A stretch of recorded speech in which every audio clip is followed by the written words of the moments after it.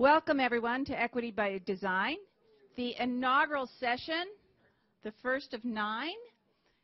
We are at full capacity, as you can tell. We actually had to cut off registration, so yay for all of you for getting here, finding a seat, dealing with the lines, dealing with the parking, the traffic, whatever it took to get here. We're excited. I'm Janet Carlson. I'm one of the co-leaders of this initiative that is behind the seminar series that you're participating. And I want to introduce the rest of the team that made this happen. Brigid, Barron, wave your hand. You'll hear a lot more from Brigid later tonight. Amber, why don't you stand? Amber Levison is our research associate doing fantastic work, talking to our speakers, recruiting people, getting a theme going for the seminar. Angela Estrella is an instructional coach and professional development associate in the Center to Support Excellence in Teaching, and she's the reason there are over 20 teachers registered for this seminar and taking it for CEUs who really care about the intersection of equity, technology, and learning. Teachers, you want to raise your hands? Yay, there you are. Great. There's no school of education without teachers, right? The other thing I want to point out tonight are all the people, parties, groups involved in this kind of work. This is an exciting collaborative adventure that we're embarking on, and the point is to have multiple perspectives. Some you may agree with, some you may never have heard of. Others may excite you to change whatever it is that makes you drive to work each day. And over the course of the next 9 weeks, we hope to, I'll steal one of Angela's words, ignite that thought about what could happen and what the promise of the future is. So I want to do one more thing and explain a little bit about the name of the initiative that we're working under, which is telos, a Greek word that comes to us meaning end, purpose, ultimate object, or aim. In other words, working with intention toward the thing that matters. And when we were working on how we were going to name the work that came under the umbrella of this initiative, that's the word we landed on as really capturing what we're trying to have people embark on in understanding technology for equity in learning opportunities. So the last thing I want to say, I want to illustrate the point about the diversity of the audience. We've got teachers here taking this for continuing education credits as well as those just attending for their own edification. We've got Stanford students taking this seminar series for a course as credit.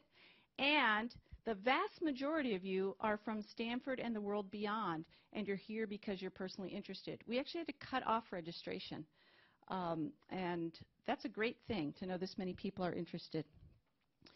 So without further ado, I will turn the mic over to our dean, Dan Schwartz, to welcome you all, and then we'll move on to the seminar. Thank you, Janet. So I'm supposed to take a minute, exactly one. So I want to welcome you all to the kickoff event of the telos initiative. This is a very exciting initiative. Technology it can be great for disrupting the status quo, or it can be very efficient at increasing the status quo. So this is a great topic for thinking about equity.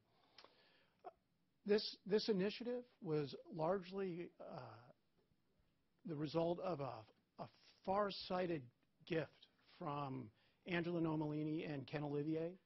They've been longtime friends of Stanford and the GSE, and so this is sort of their child that Brigid and Janet have fashioned into this great program, of which the speaker series is one part. So I'd like just for a moment to thank our donors and our organizers. And now I hand it off to one of the masterminds behind it all, Professor Barron. So I don't think I need this.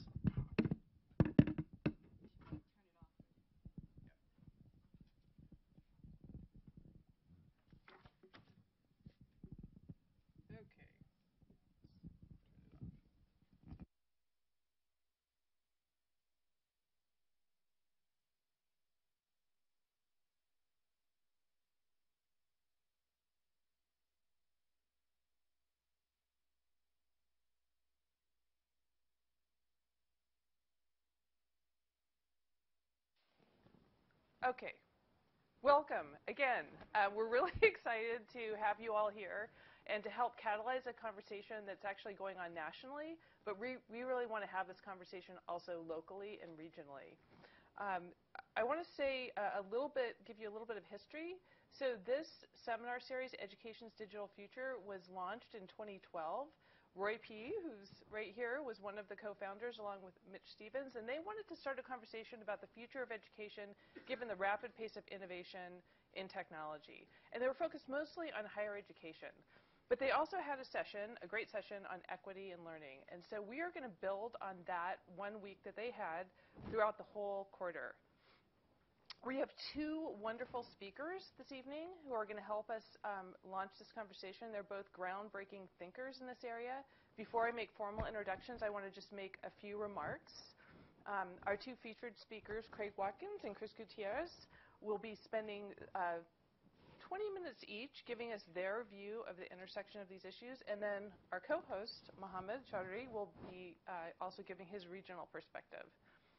So the larger national conversation about technology, equity, and learning opportunities is reflected in lots of different recent reports from government and from foundations. So the most recent National Educational Technology Plan that came out in 2016 focuses centrally on this question of how do we make sure that digital technologies will increase equity and learning opportunities as well as accessibility to all learners.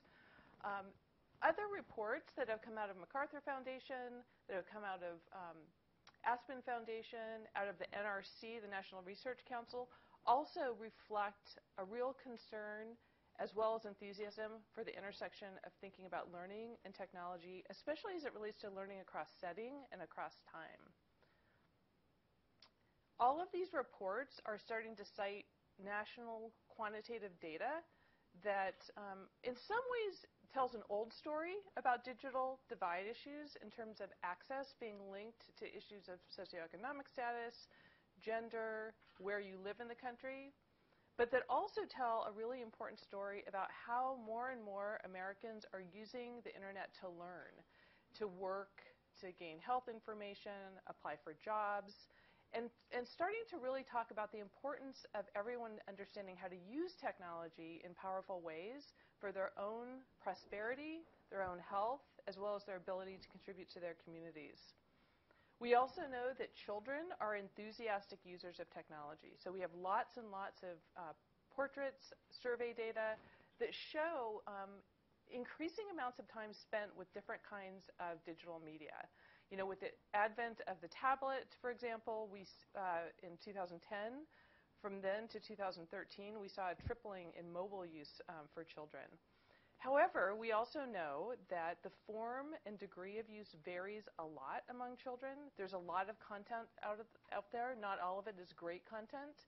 And so we really need to understand more about what children are accessing and whether and how it relates to learning.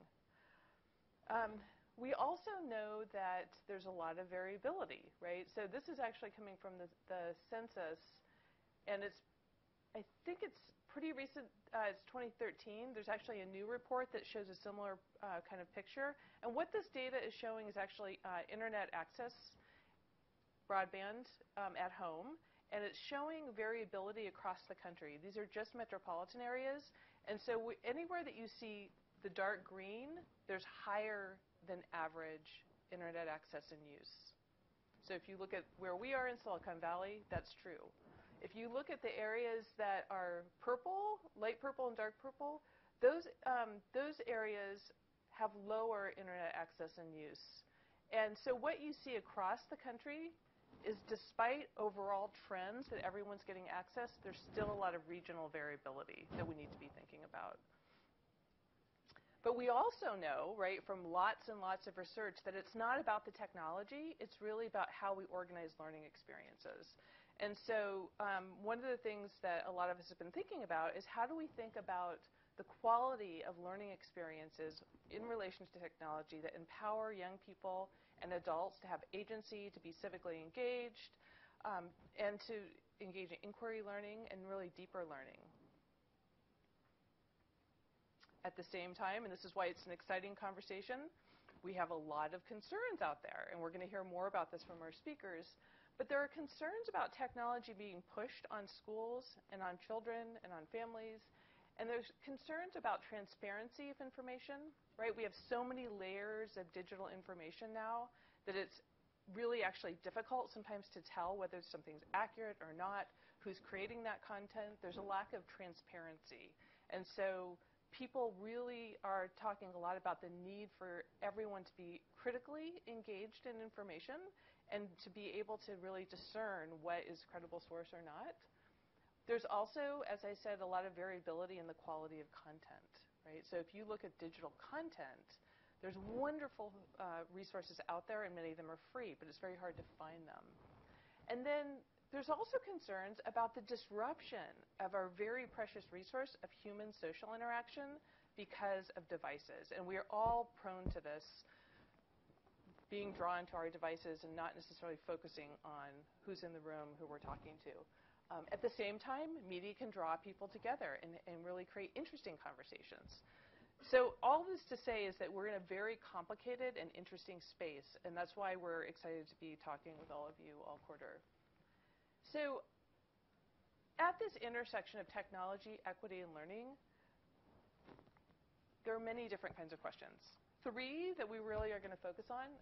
How do we think about variation in access to devices and broadband, and how does that correlate with pathways to learning opportunities? Second, what experiences with digital tools and content support deeper learning and creative agency, and how do we make sure that all learners have these kinds of experiences? Third, how can we better support teachers, parents, and community organizations to broker and design powerful learning with digital resources? So these are big, hefty questions. They aren't going to be answered this quarter for sure. The point really is more to have conversation and to begin to capitalize on our collective creativity to think about them. One thing that a lot of us in the Life Center, this is a Science of Learning Center, which has been in operation for 10 years, and we've just finished. We've graduated. Yay! One of the things that we really worked a lot on is trying to think about how do we conceptualize learning across setting and across time.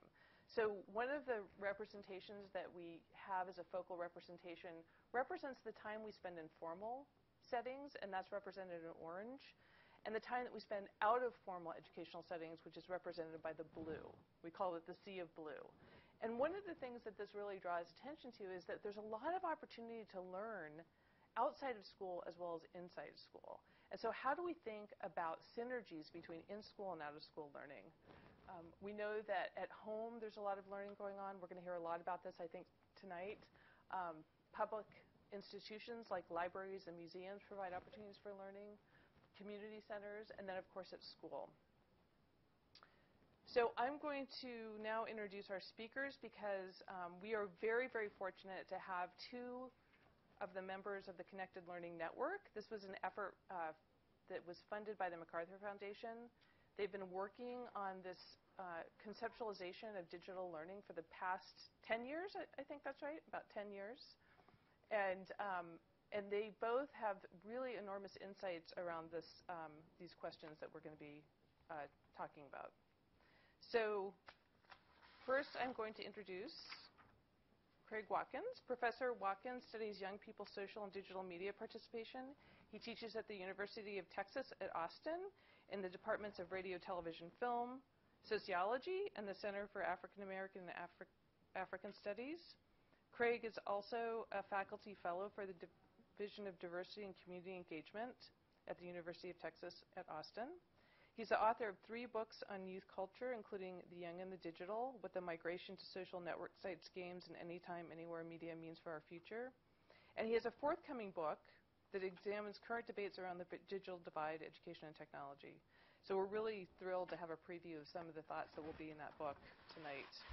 Our second speaker, Kris Gutiérrez, is Professor of Language, Literacy, and Culture at the Graduate School of Education, University of California, Berkeley.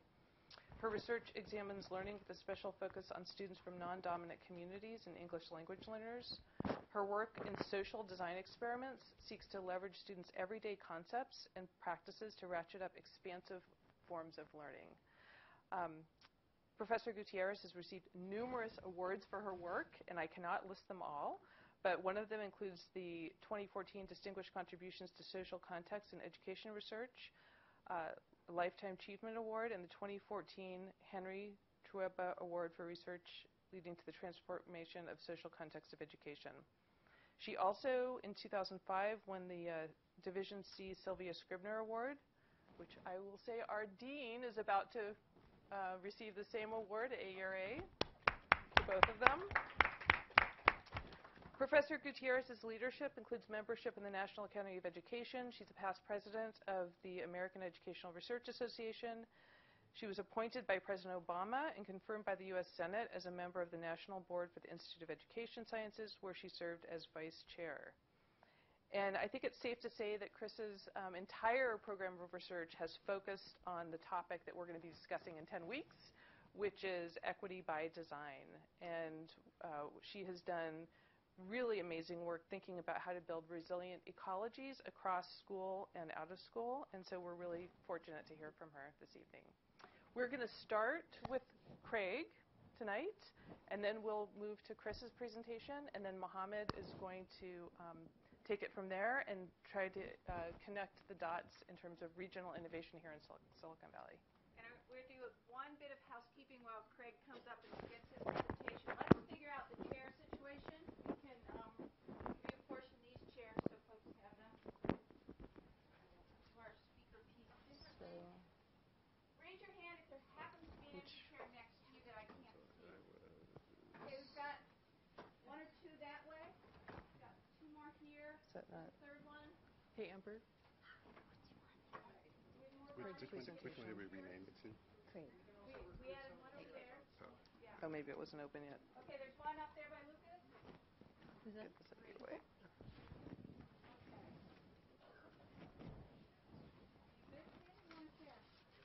I got one more.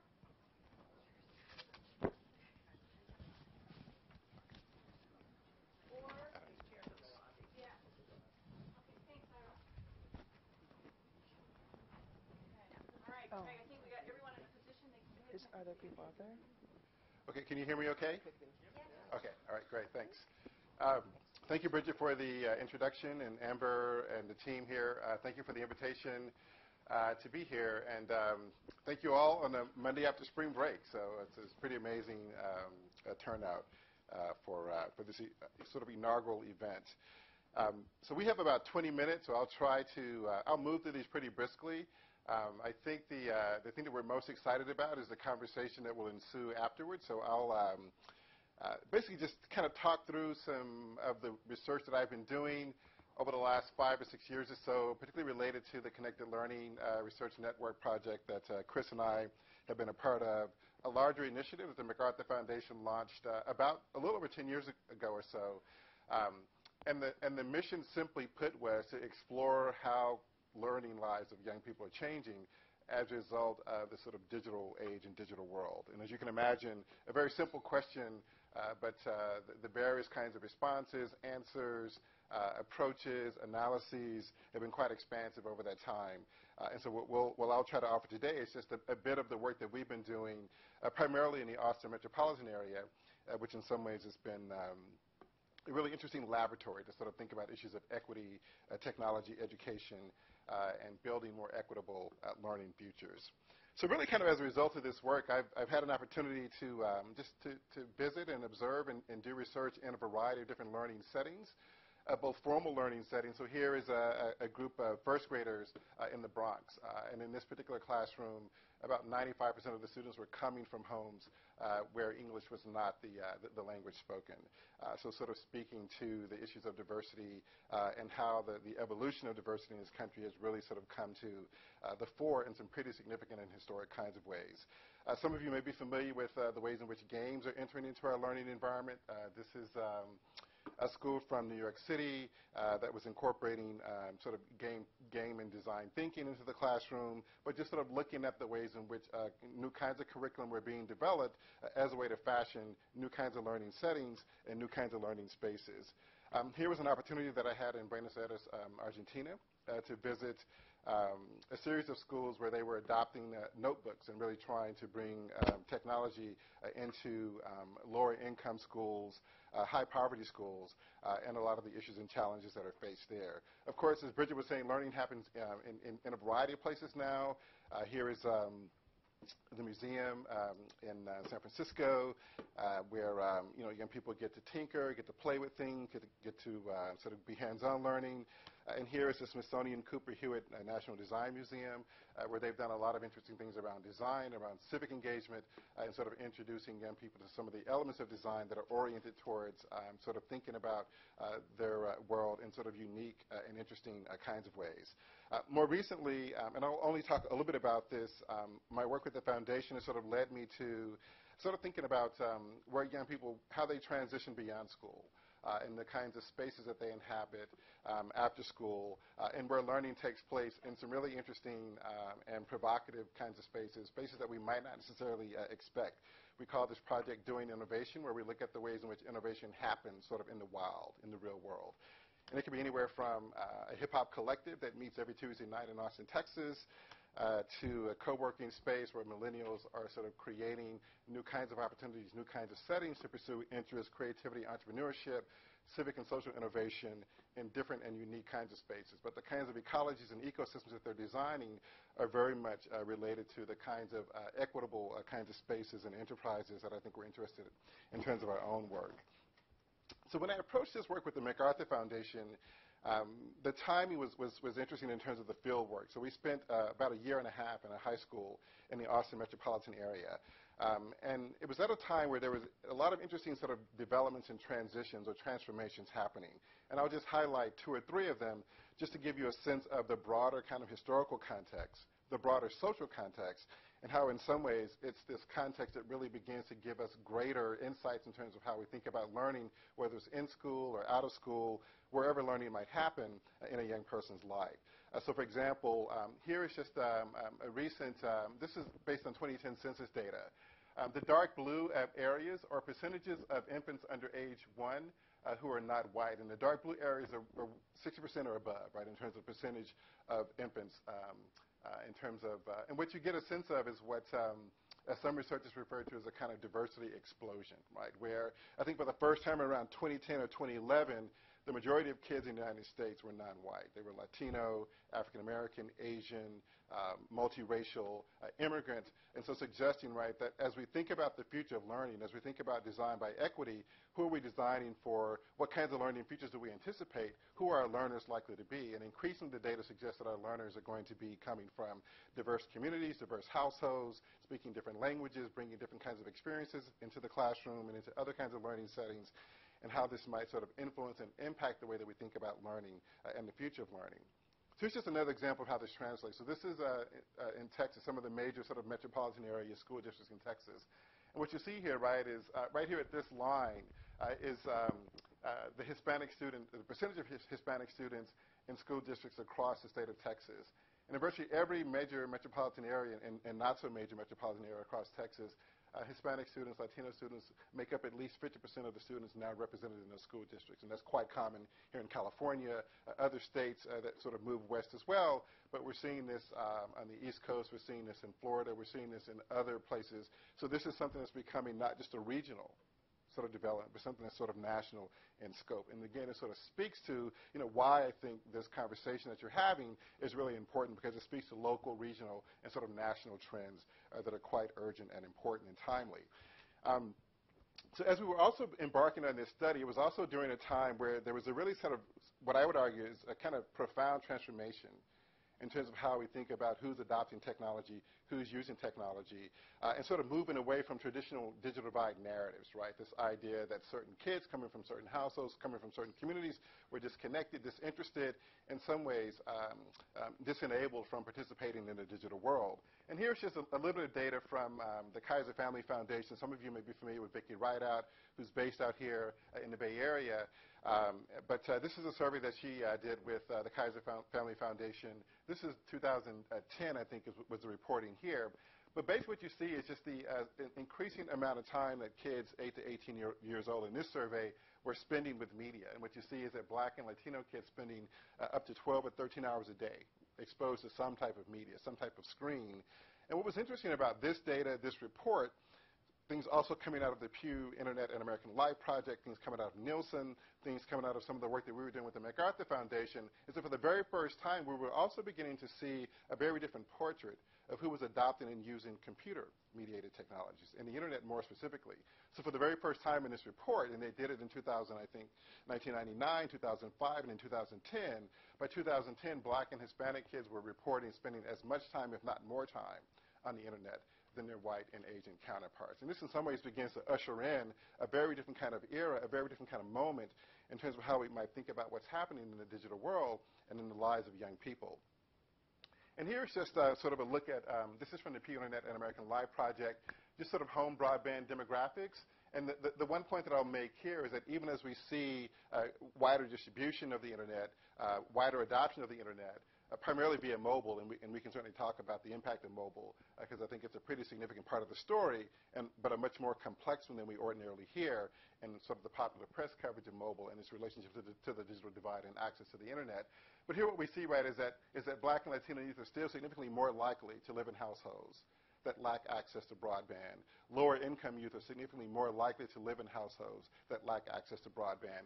And this is important, right, because broadband is a gateway to the kinds of rich, meaningful, more robust learning opportunities that Brigid was referring to. So that we know from the data over the years, right, that kids who grow up in broadband households are more likely not only to spend more time online, but they're more likely to do a broader range of things online, be engaged in a broader range of activities online.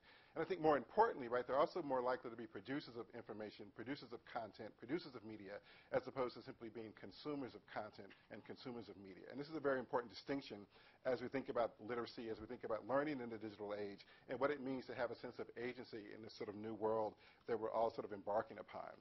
So I won't go through this extensively, but as we sort of think about the digital divide, the way in which we've mapped the divide over the last 20 years or so has changed significantly.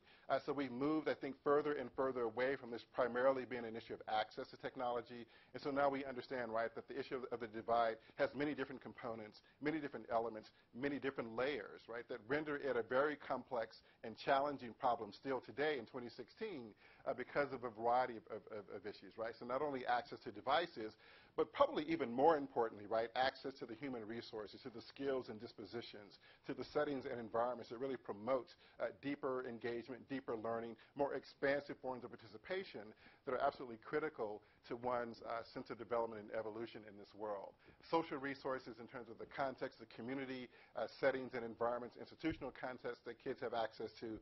And we know, right, that there's significant variation in terms of the quality of resources that young people have access to and how those resources impact opportunities to learn, opportunities to develop the kinds of literacies that really sort of provide the momentum and provide the opportunity to sort of level up in the digital world.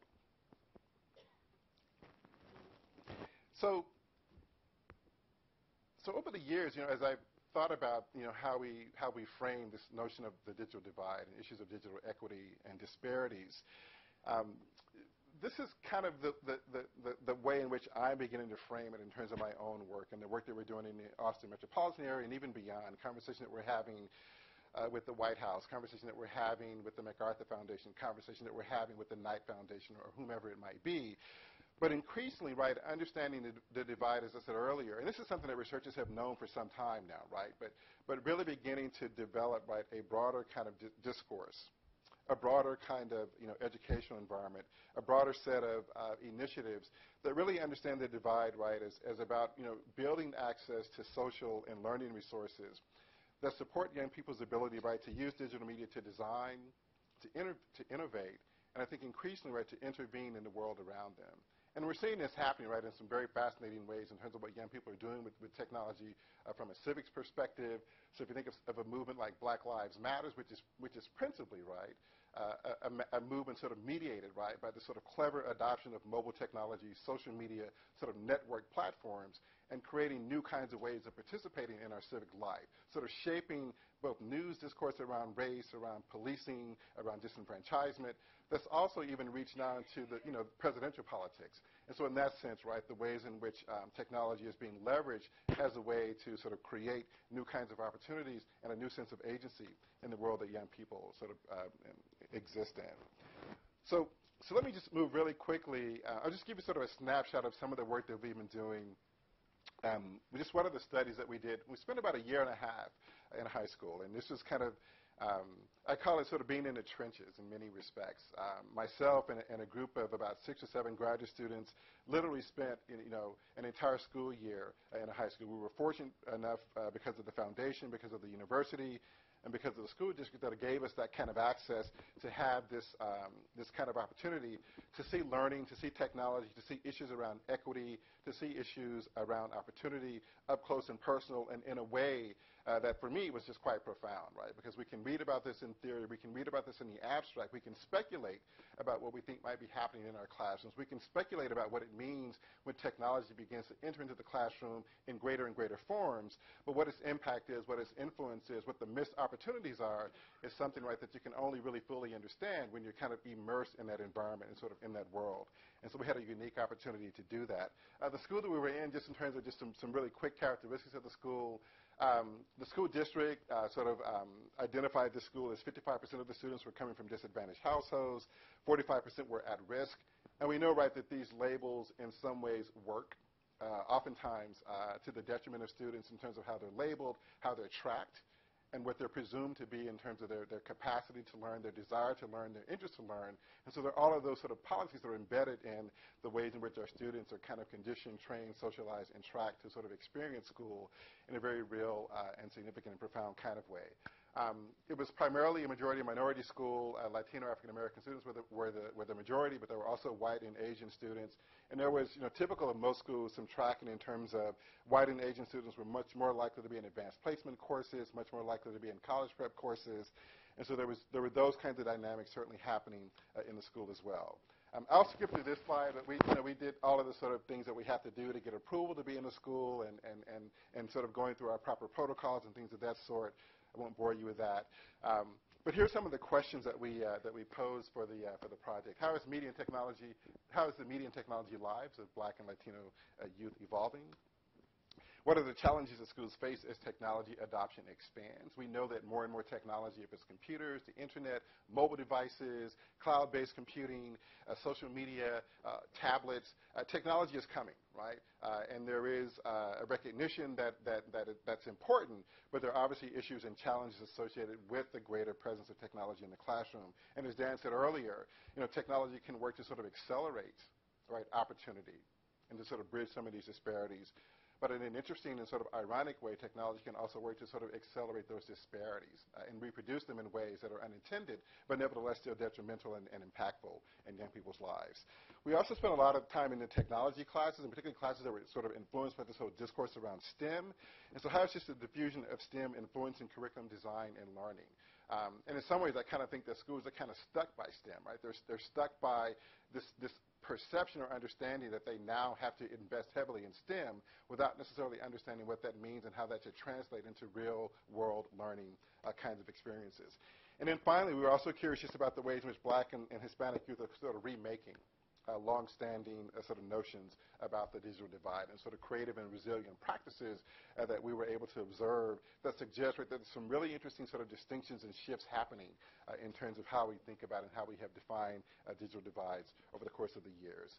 We spent a lot of time doing this, and we followed students extensively throughout the year, trying to map their media environment, trying to map their media activities across the day, across different settings. And so just different ways in trying to how we visualize, how we understood, how we try to analyze the kinds of media, social, and learning practices that were evident in the school that we were in. Real quickly, I can't go over this too extensively, but just in terms of some of the findings from our work, just 3 really quick sort of headlines, if you will. There's much more, obviously, from a year and a half of field work. But we were struck by this dynamic of we've got tech, now what, right? In terms of, so what happens, once a school becomes relatively rich, right? In terms of the technology that they're able to offer their students, even students who are presumed to be disadvantaged, even students who are presumed to be at risk, and whatever those labels tend to connote or suggest about them and their capacity to learn or their desire to learn. We were also sort of struck by this particular question here of who gets to learn STEM and just the ways in which this what we call a kind of STEM learning opportunity gap persists in schools in ways that are quite striking.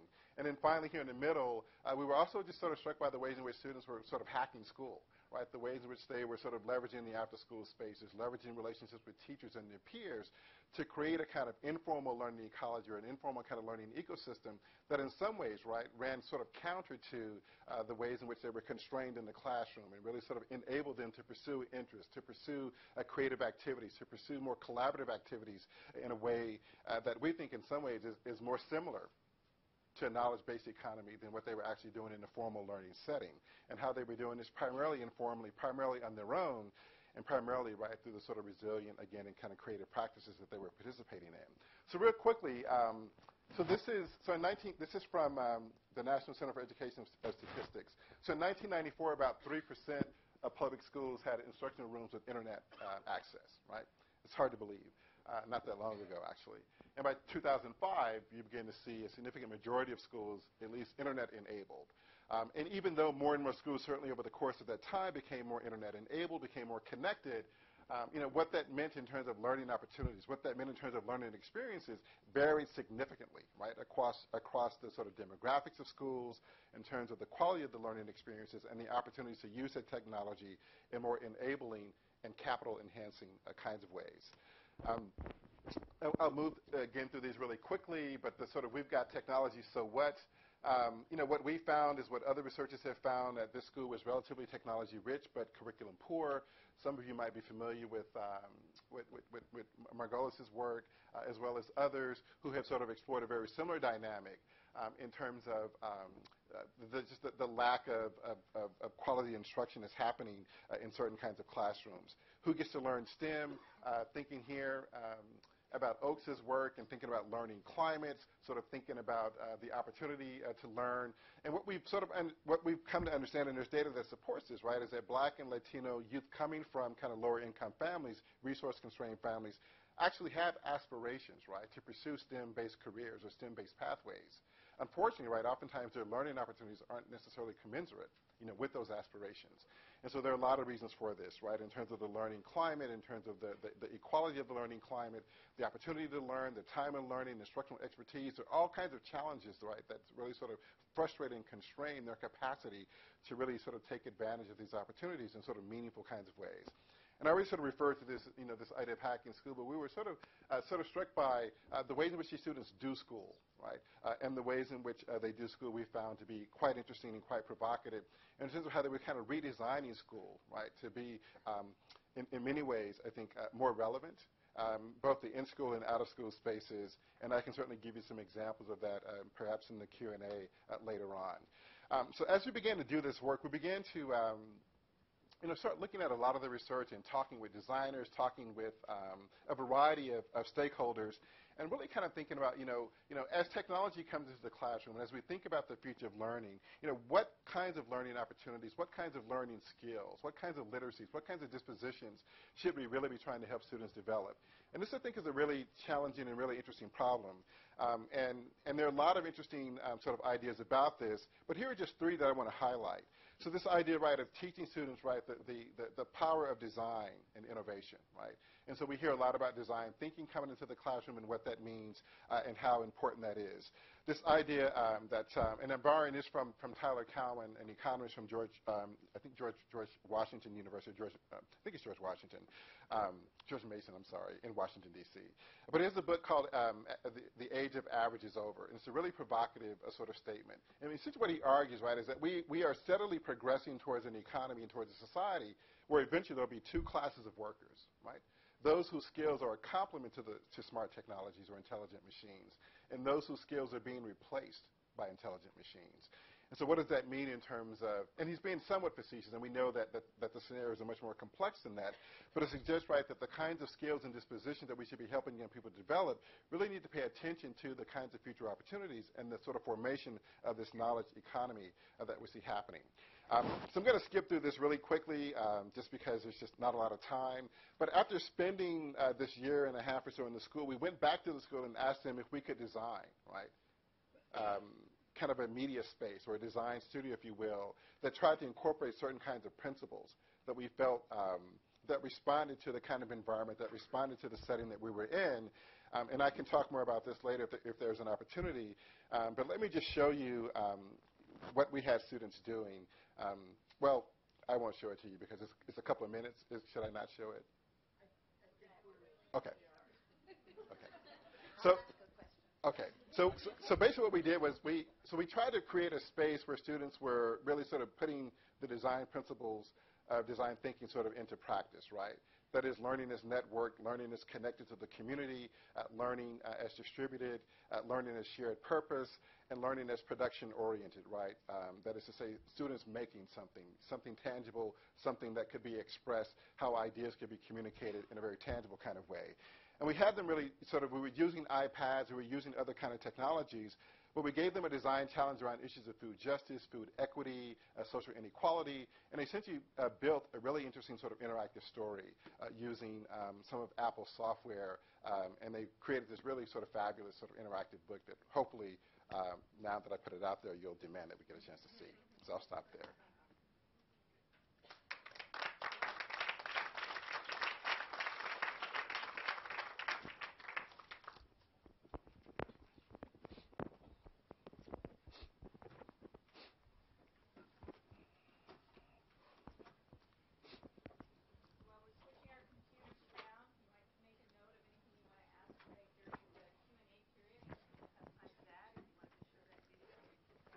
Chaudhry, I clocked at 300 words per minute.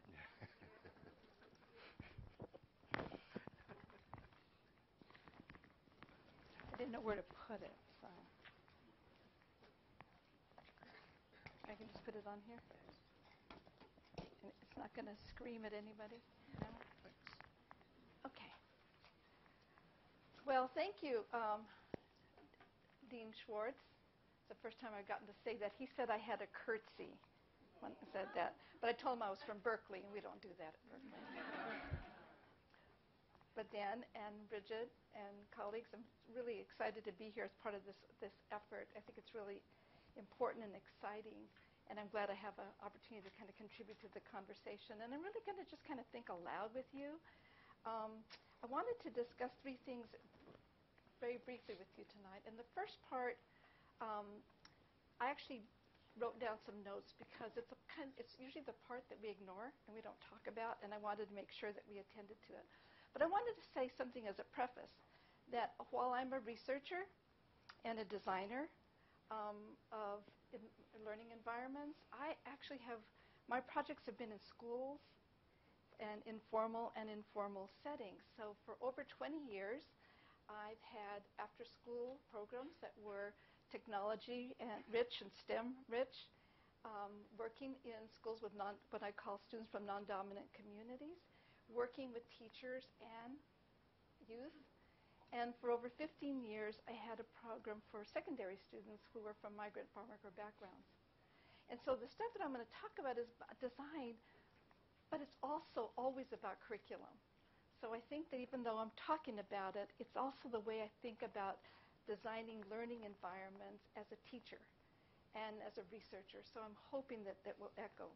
So the three things I want to talk about, and I know you have your timers here because we tend to go over, is I want to just briefly talk about a framework that I use in my own work that is oriented towards consequential forms of learning and equity-oriented practice and outcomes. And the reason I wanted to take a few minutes is because equity is often part of the rationale that we use to get our grants, to design new classes, but it's never explicitly a design principle that is carried out or iterated throughout the design process and through implementation. So I wanted to pay attention to some of these things that I think need to be foregrounded in the work we do as teachers and as designers. I want to share some insights from our Connected Learning Research Network. You'll see a lot of resonance with Craig. We've gotten to think together a lot over the years. And then Brigid asked me to talk very briefly about a new initiative that I'm part of with Apple Connect Ed, and to show you the kinds of thinking that's going on in working with another foundation to do this kind of work. So see if I can do that in 20 minutes. So very, very briefly, I wanted to just start that the theory of change in my work with youth from non-dominant communities holds that learning, and this phrase should sound familiar, should be life-wide and life-deep, and oriented towards transforming the world as it is into the world that it could be. Now, I choose those phrases because we actually were the authors of that piece for the Life Center, the life-wide and life-deep, and that concept has really held. I think it's really resonated. So toward this end, consequential and equitable learning should be normative practice for all youth in the U.S., indeed across the globe, where youth participate in tool-saturated environments with a range of forms of assistance and participation regularly available. Within this view, tools are not considered neutral or the target of learning activity. Instead, tools should facilitate more consequential, transformative ends personally, educationally, and socially. So this view of learning that I'm talking about is embedded within meaningful practices and supportive relationships. In our work, in our after-school clubs with novice teachers and youth, we call that relational equity, because we're looking for participation structures that are organized, more symmetrical kinds of relation around learning. It recognizes diverse pathways and forms of knowledge and expertise. Within this view, the focus is on mechanisms that engender and sustain connected learning across the spheres of interest, peer culture, family, and academic life. Here, technology should help us build shared purpose, opportunities for production, and openly networked resources and meaningful pathways. And this is particularly important for youth from non-dominant communities, and I have a special interest in English language learners who often are at the shallow end. And one of the things we've learned from our collective work is that youth from more resourced homes also are heavily networked. They're networked not only in terms of tools, but in terms of social relations. And one of the things that we find when we're pushing technology is that we don't figure out ways for our kids to have also, for these youth from non-dominant communities, to develop these expansive, networked kinds of relations and ways to use the information that they're gaining. So overall, for me, my work is guided by kind of robust notions of learning and culture and approaches to design that seek to be ecologically valid, sustainable, and consequential to stakeholders. So I want to say a little bit about why I focus on ecology. One of the things that's been really important to me in my work is that there's such a tendency to want to fix the individual or to fix that community, right? Instead of thinking about how can I, what I call re-hyphen-mediate, how can I remediate the environment so that all kids can be smart, right? And so the focus on ecology is really important for me, whether I'm designing curriculum, whether I'm designing new learning environments, because it forces me to attend to a couple of things that I'm just going to very quickly highlight. The history of that community, its participants, its resources, its level of diversity, the constraints and resources for sustaining that community, as well as the threats to that ecology. So there should be attention to the resources and social networks available to members of a community. It also should be concerned with what youth and others learn in their movement across everyday practices. So something that's really important for me is my frustration that we define who youth are and what they know by observing them in one setting, instead of really trying to understand what we call the repertoires of practice. That is, what takes hold as youth move in and across the everyday practices of their lives. Those repertoires are more useful to me in terms of design as in teaching. So I'm not very concerned whether Shelley knows math, right, or what she doesn't know in math. I'm much more interested, it's much more productive for me to know what is Shelley's history of involvement in mathematical practices, right? So that notion of learning as movement and figuring out people's repertoires is key to the kind of work that I'm doing. So you can tell from this that equity is really a key to this approach and a central design principle in my design-based and other research. So for me, equity is both ideal and pragmatic. And I say it's ideal and pragmatic because it is an aspiration. I do believe in a more just world. I do believe that resources of all kinds should be more equally distributed where all people can benefit. So it is ideal in that way, but it's also pragmatic. It's pragmatic in that I've turned it into a design principle that I think is really, really important in the kind of work that I do, and I talk about measures in other papers that I can say more in the Q&A. But foregrounding equity, I think, is really important because it brings attention, ongoing attention to, and monitor the degree of well-being in the community. So I use the notion of the miner's canary. Now, my father was a copper miner. This is a coal miner, but I know a lot about mining. So you may know that the miners would have a canary on their hat so that they could detect the presence of poisonous gases, right? And then the poor canary died. You knew it was time to, the health of that ecology was failing. So I think that equity is a really robust principle because it not only tells us about how youth from non-dominant communities are faring, it tells us about the health and well-being of the entire ecology, right? So I really like this notion of thinking about it as our miner's canary and making it a first-order principle in the way we think about designing curricula and learning environments. So I want to turn you to some work that's come out of the many years we've been doing this Connected Learning Research Project. I have a huge team in Berkeley, go Berkeley, Brigid's going to be our discussant soon, so this is a little preview. So I want to just share a little bit about, there are many dimensions to this work, but tell you a little bit about what we've been doing. Of course, it's grounded in the notion of connected learning that Brigid and Craig have already talked about. So this was a dream opportunity. I always got to study kids in schools or after schools, but I always wanted to study them across settings, to follow them and to really understand more about their families. And so this is a multi-sided ethnography in which we observed about 60 to 75 youth from our STEM-oriented after-school club called El Pueblo Mágico, and a subset of these youth and their families across a range of settings and activities to document the families' everyday practices and their uses of new media. For 3 years, we spent a minimum of 8 hours. This is reality TV, really, bar none. 8 hours in the homes of 14 families from low-income communities, the majority of whom were a heterogeneous group of Latino families. And we collected extensive data that included home videos taken by both us and the families and the kids. So there were family-generated videos, surveys, artifacts, interviews, and field notes written by the undergraduate novice teachers working with the children at El Pueblo, and artifacts produced by the children and their amigas or amigos in joint activity.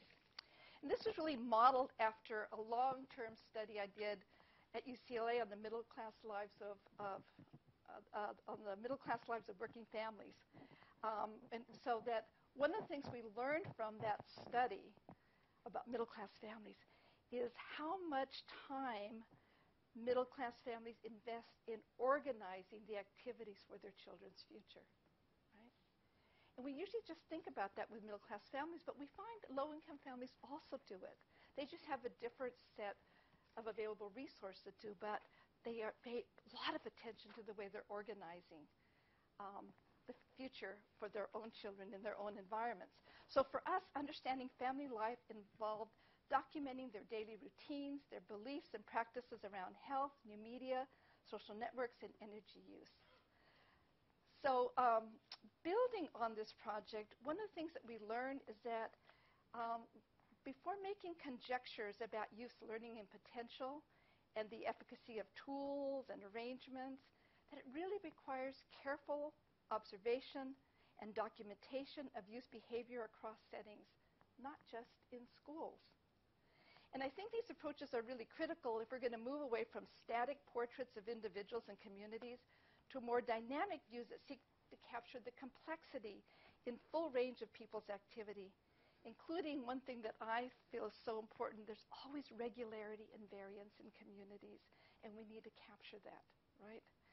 This dynamic view of human activity, I think, has huge implications for the ways we think about equity and consequential learning, and I think it's very central to the kind of work that, Brigid, that your group is trying to do as well.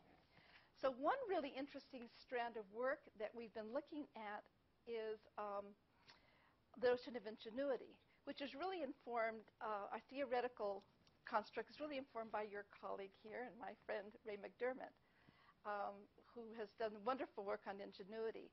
But this really grew out of some of our many meetings across the country nationally in which there were a lot of people interested in making and tinkering, and they were saying, how do we get these poor kids to engage in making and tinkering?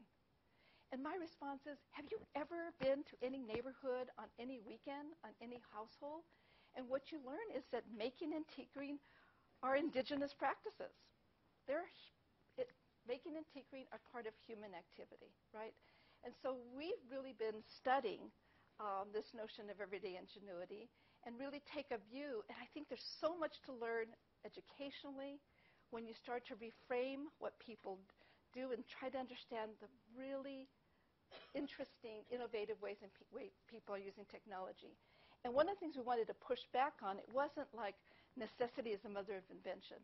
These poor people are really poor, so they have to innovate. No, it's much richer and much more complex than that. And so we're finding in our work, and I want to show you some examples, that right now, these are some of the categories that we're coming up with. And they are around resourcefulness, making and tinkering, which we think are different, fixing, and this really cool one about boundary crossing, which has to do with identity work, and the notion of line stepping. I just have to take a second because that comes from one of my wonderful graduate students, Patrick Johnson, who took it from a Dave Chappelle show. And I just thought, oh my God, I want to quote Dave Chappelle in some paper. I just think that would be so cool. But he has this skit in which this, I forget which person it was, comes and he's Rick James comes and he's completely inappropriate, crosses all kinds of boundaries. But we're going to reframe that notion of line stepping to talk about the ways people develop new identities. And we've seen this a lot with our young women who are engaged in new media practices that are supposed to be and are supported and oriented more for men, for boys, right? There's a lot of line stepping, a lot of boundary crossing that happens in this work. So I want to just take a second to show you, if I can, a little bit about how, in studying these families and looking at the kinds of ingenuity, how mom keeps surfacing as an expert.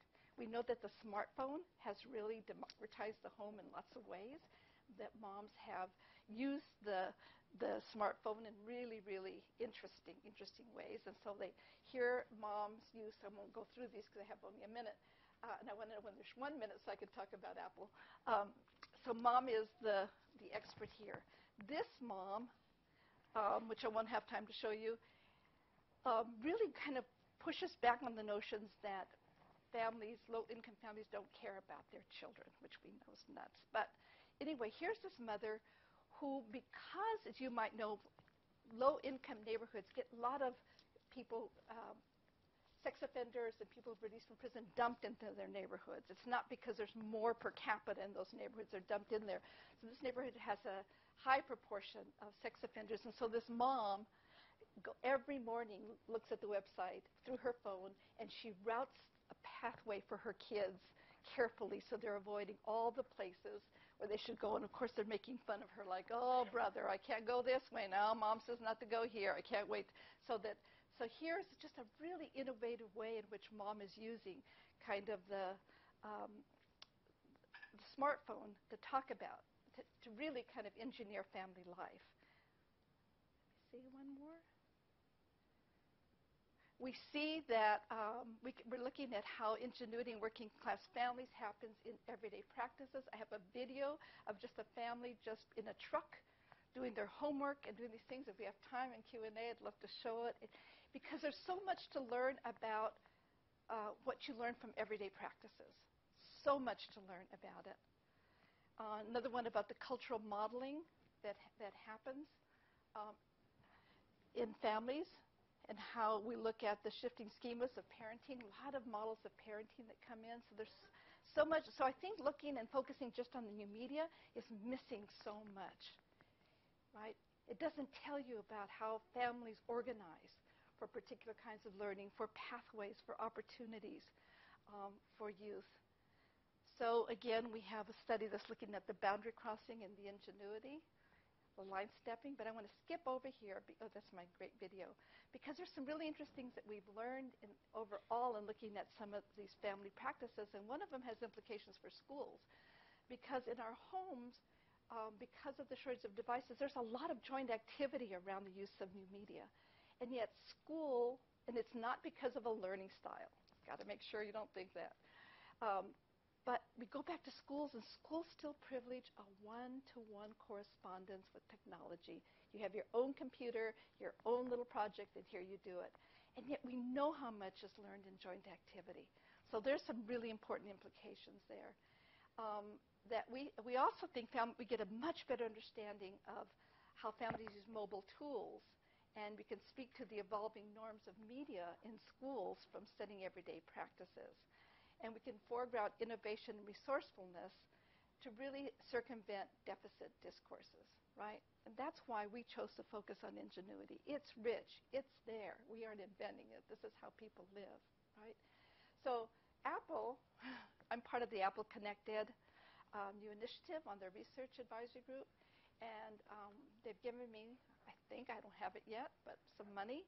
And what I'm going to get to do is what the Apple Connected Initiative selected 100 of the nation's poorest schools and brought iPads to those schools, but they didn't want to make the mistake that LA did and just dump these iPads. And so they have a whole network of team, from curriculum developers to people on the ground understanding the community, to finding out who's Miss Myrtle in that community, you know, the informant, the person who knows everything. And really having us as researchers help them think about how to do this in a more equitable and ecological way.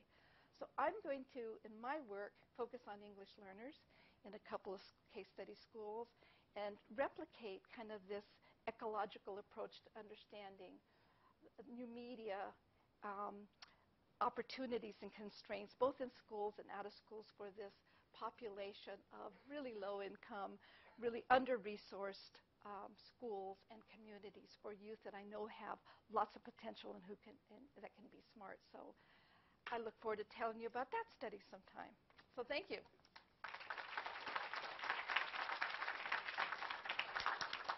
I didn't use the video, but I'm going to leave it up here in case they want to see it.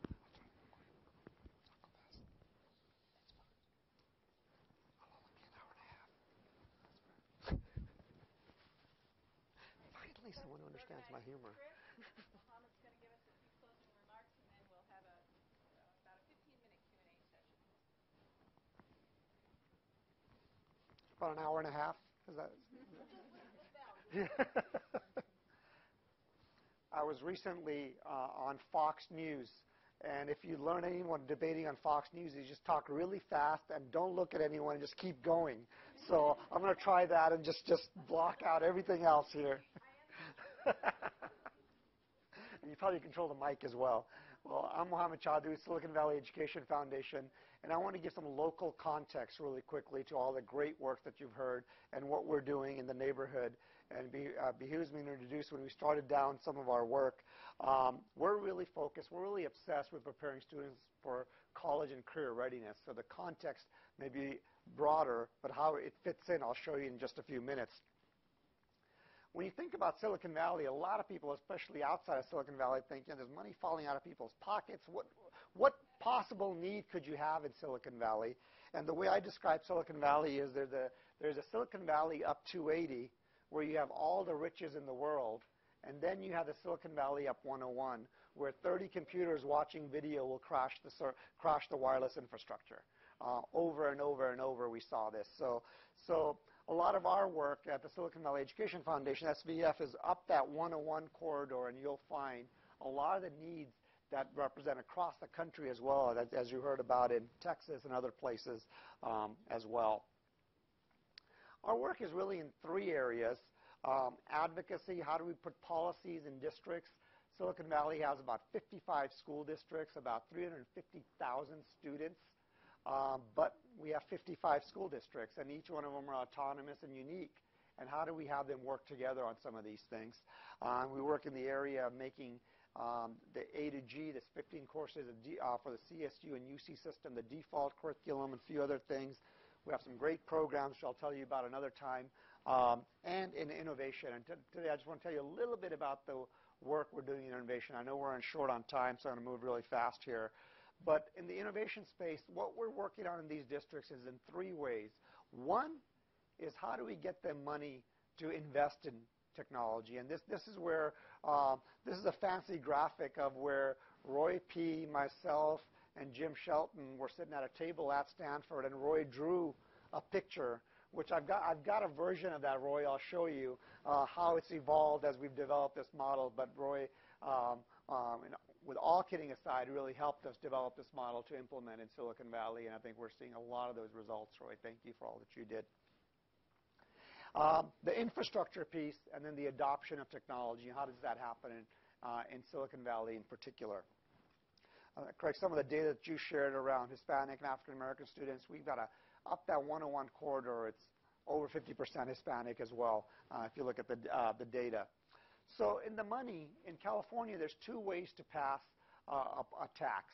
One is an operational dollar parcel tax, which requires a 2/3 vote. One is a 55% threshold for a bond. What we were able to do in Eastside Union High School District was to have a bond measure qualify for technology. So this is how we passed a $113 million bond, which they will not spend all up front, but over time. So the interest payments are next to nothing, and now they have money over 10 years to spend this money, which allows them to understand how they can truly invest in technology in school districts. And what we'd like to see this happening at least across California, so we can increase the investments in technology, and school districts aren't scrambling. Some of the data that you guys showed in terms of one-to-one devices, in terms of the infrastructure, how do you really do that? Starting with the money, and how do we get the community to invest in that? Eastside Union High School District is the model for that down in San Jose that we can look at, and I can share more about later. The next piece of our work has really been around the infrastructure. Again, this wireless infrastructure, the back-end stack at these school districts is terrible. Some of these are still using servers and old technology, which are patched together and not really connecting. So where we've been working on with a bunch of Valley leaders, as well as PwC and a few others, we've put together a paper on what does that back-end stack look like in these school districts, and how do they leverage technology in a meaningful way where it's integrated. I mean, single sign-on, all the issues that come into this. We developed a white paper on this. We can share it at our website as well, but it really goes into what does the infrastructure at these school districts looks like in order to spend that money properly. You know, everyone uses the LA example of how not to do it, but I think that's overplayed. It's really about, here's a model, here's a stack, is it open source, how do we provide this to more and more districts, and we have a bunch of districts using this technology as well. And then when we did the assessment of districts, local districts, based on this white paper, what we saw was actually where the full implementation of all these items is very narrow. And these are real districts that we show. So darker is better here. We're going with a green theme of the room with this slide as well. So we're seeing how districts can actually improve their infrastructure as they go along versus dinging them and putting them on a curve to do that and providing the support to do that. The third piece of our work, and I'm trying to be very brief here, is really how do you get them to adopt technology? And you've got all these great ed tech companies, some of them may be in the room, and these great school districts. How do you provide that bridge? And this is where we've got lots of partners coming together around school districts, product, partnerships, research and evaluation, and folks like unlikely partners, like a company called Trinet, who's actually in the room as well, Jim and others, who are doing interesting work helping the ed tech companies and the school districts with HR and other issues so they can be seamless, so they can connect the dots between the innovators and the school districts, so we have faster adoption across districts, not single teachers who are islands of excellence in these districts. So lots of great partners, and this was, Roy, this may look familiar. We just added some color to your great slide here. So with that, I mean, are some of our top challenges are how do we work with districts? How do we get common contracts? How do we really bring together professional development, which was talked about earlier, as well as the collaboration within school districts, forget outside of school districts, in order to implement this work? And that's where we invite you to join us, our iHub, Learning Innovation Hub, where we're bringing this together in Silicon Valley as a local model, which hopefully will reflect beyond the valley as well as we go forward. And Brigid has generally joined the advisory board on some of this work as well, so thank you, Brigid, for doing that. But the real people who are implementing this are back here, Tim Bussey and Arti. Please talk to them as we go forward. And with that, thank you for allowing us to join this journey. And I think we would love for folks in here to use Silicon Valley as your backyard to implement the great ideas, test the great idea. Let's break it. Let's build it as we go. With that, hopefully I've been able to give you some time back as well. Thank you.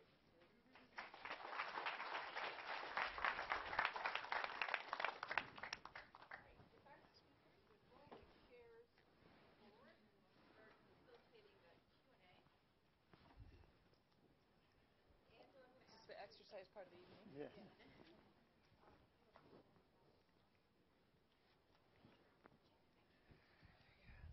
I got it, bitch. I got this for you. Oh, sorry. Because it's being recorded, right? Yeah.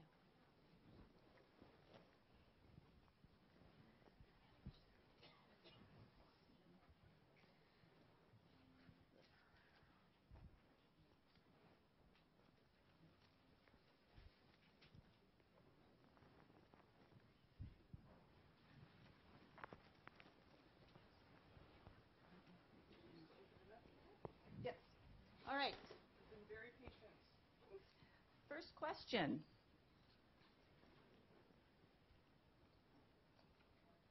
All right. We'll start down here. Angela's going to bring you a mic. Hi, my name is Mary Jane. I'm interested in learning how you build the learning of social capital into the equity piece. I'll just compare it to being on this campus. I grew up nearby, kids playing soccer, building their social equity in college. And then the opposite side, the real estate course I'm taking at City College, nobody's building any social equity there. So how do you do that, and how do you get the social equity to cross class divides in work? So other than the kid that gets a scholarship, how do you build that in? I know a couple of you brought that up. I'll go first. I mean, I think it's an important question. So there are a lot of takeaways from the study that we did in the Austin area, and one of them sort of pertains precisely to this issue here of. And I'm not quite sure how you're using social capital, right? But in terms of how I think about it, is this how do we cultivate? And it's basically social networks, right? Social relationships, social resources, and the kinds of benefits that ensue as a result of those relationships. And one of the things that we found is that particularly lower income schools, right, tend to be socially isolated, and so as a result, they tend to be disconnected from the networks where resources, where information, get exchanged and transmitted in very ordinary kinds of ways. The scenario that you just described, right? Settings, environments, geography can oftentimes influence and impact that.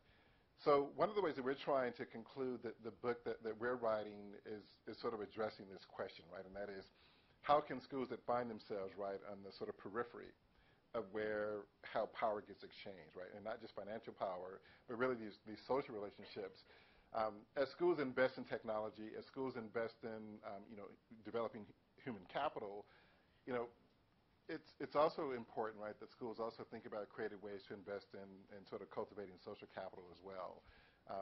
And there's some different things that we try to talk about in terms of as schools to try to become more networked, more open, more connected, establishing relationships with the broader community, leveraging the expertise of teachers, leveraging the expertise of parents and some of the ingenuity that Kris was alluding to. And even sort of rethinking the school that we were in, they didn't call the counselor school counselor or an academic counselor. They were what they call transition counselors, right? So this idea is that they were helping students transition beyond high school. But as we know, right, in most of those environments, counselors, they have more students than they could ever meet with. They aren't fully resourced or really fully respected in terms of what they might be able to bring to the school. But we thought that might be an interesting resource, an interesting opportunity for schools to become more connected and to begin to start investing in relationships that we think are absolutely important and absolutely critical to kids sort of developing the kinds of opportunities that they might have access to. So my response to you is that I think that's a really important, I think it's an important issue when it oftentimes gets overlooked. And how do we begin to think about how schools can really strengthen and enhance and really diversify the social resources that they and their students have access to. Does anyone want to add on to what Craig said? I'll just add one. Oh, no, you go ahead. You go ahead. I'll be here all quarter. So I was just going to say there's a really interesting example you're going to hear later in the quarter from Nicole Pinkard. And she created a model in Chicago where she brought in artists as mentors, and they in turn had their own social networks, which they then shared with the young people, and that was a very powerful design approach. One of the fun things I got to do was the Osher Fellow at the Exploratorium Science Museum, and one of my favorite things that I think was building the kind of capital you're talking about is the explainers. And these are young high school, usually high school age, kids, youth, who are given lots of knowledge around science and the exhibits and design, and they develop a whole repertoire of tools, from the content to how to talk about it to how to, and many of them then take on there's actually a pathway. They take on other roles later in the Exploratorium, and they're seeing a trajectory of those youth going into different kinds of pathways into schools and colleges and other opportunities. And so I love the experience. So I guess my point is you have to design for it. I think you just can't will it and wish it to be. It has to be a conscious effort in the spaces that you're in. Thank you. Next question. Angela, way in the back. Oh, did you have one teed up? Yes. Okay, you'll be next. Sure, yeah. For Professor Watkins or anyone, I guess, but you teed yourself up for this one. So you mentioned the idea of doing school, which I think is that brings something probably different to everyone's mind. So could you elaborate a little bit on what you meant when you said how students were doing school, and then maybe what role technology has and how students do school? Yeah, so some of you may be familiar with Pope's work around doing school. And in that book, for example, I think she followed maybe 6 or 7 or 8 or so students who were kind of in high-performing schools, sort of high-stakes schools. And she was really sort of, through her interviews with them and the ethnographic work that she did, she was really trying to document how these students navigate the schooling environment, the high expectations. These were students who were in advanced courses, extracurricular activities. And so how do they navigate the pressure? How do they navigate that environment? And a lot of them really sort of, gave examples of just how they do school, how they do that. And it struck me right as an interesting sort of framework. And I was just curious to take a similar kind of framework and apply it to the students that we saw, right, who were in a very different kind of environment, very different set of expectations, and very different kinds of opportunities. And yet, how they approached school and how they did school, I thought was just as creative, just as resilient, just as strategic in some ways. And so in that sense, really trying to think about the ways in which these students mobilize what resources they had available to them to really make school matter in ways that it otherwise simply did not matter. And we were just struck by the things that they were doing both in the classrooms, but more importantly, the way in which they were creating these dynamic and sort of robust learning ecologies after school, right? And how they were cultivating relationships with other peers, cultivating relationships with key teachers who could give them access to technology that they could, let's say a laptop, right, where if they were producing music or producing videos, and they didn't have this at home, via the relationships that they were strategically cultivating with teachers, they were able to then, get access to technology that otherwise they may not have had access to. But they were essentially designing, right, a kind of learning ecology, designing an environment that really kind of afforded them the opportunities that they weren't getting during a formal or sort of regular school day. And it's just something I would have, again, being in that environment, being sort of immersed in that context, you were able to see it and to see how they were doing this.